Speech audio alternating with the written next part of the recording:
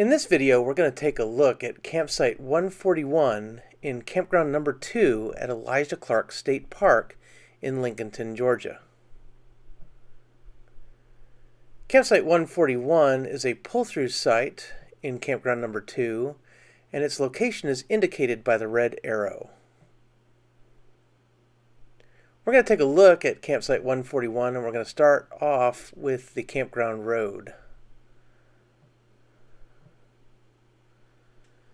So as we look at this site from the road, you'll see that this site is quite long, so you shouldn't have much of a problem with parking, even if you have a long trailer or tow rig.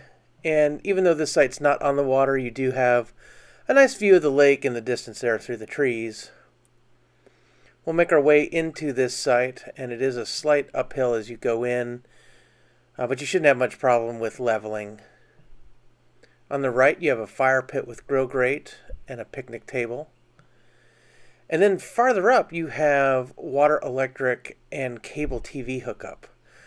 So if you're running a traditional RV or travel trailer, you're going to need to have some electrical cords and hoses of significant distance in order to be able to make your connections.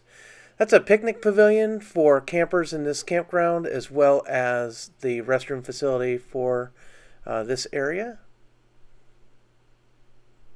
And your driveway over here is shared with the campground host. So you need to make sure you don't block their access to the site.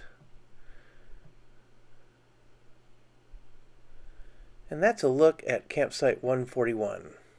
The main restroom facility, as we just saw, is really close to 141, and it's indicated by the red arrow. It's restroom number 9.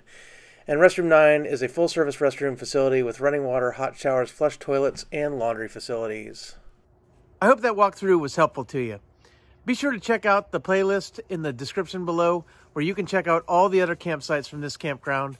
Guys, I'm Kevin with Camp Outside, your inside source for all things outside. We exist to help moms and dads take their kids camping, hiking, fishing, learn about nature, and develop a conservation ethic. We want to help you get you and your kids outside.